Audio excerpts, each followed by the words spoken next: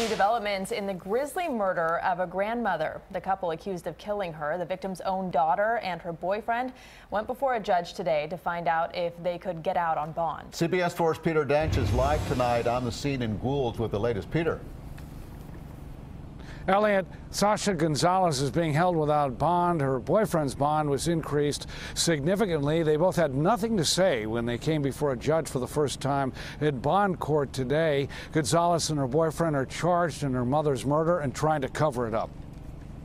Friends say 70-year-old Hilda Gonzalez was known for her smile and her kindness. Now her 29-year-old daughter is charged with taking her own mother's life.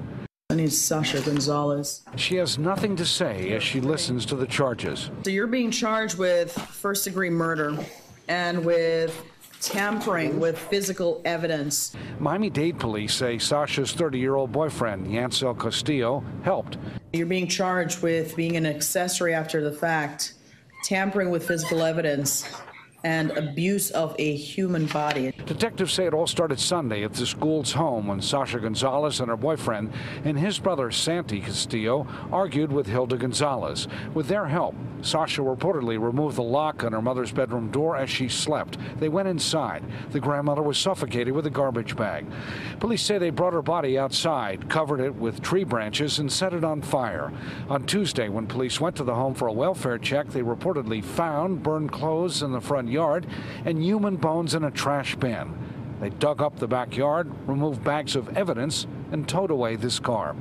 I'm going to find that there's probable cause. I'm also going to make the preliminary finding of proof evident presumption great to hold her no bond. Police say Sasha Gonzalez claimed her mother was hurting her and she paid someone $50 to hurt her mother, but did not think she would be killed. Hilda Gonzalez had lived in the home for 11 years. One neighbor says she had never heard of problems here before. They're very quiet. We didn't think there was any drug use. We thought they were just a calm family, just kept to themselves. Yancel Castillo's bond was raised to $100,000. If he gets out of jail, he will be in house arrest. Meanwhile, his brother Santi was questioned by Miami-Dade police. He's not been charged, but police say this is an open investigation. We're live in Goulds. Peter Dench, CBS 4 News.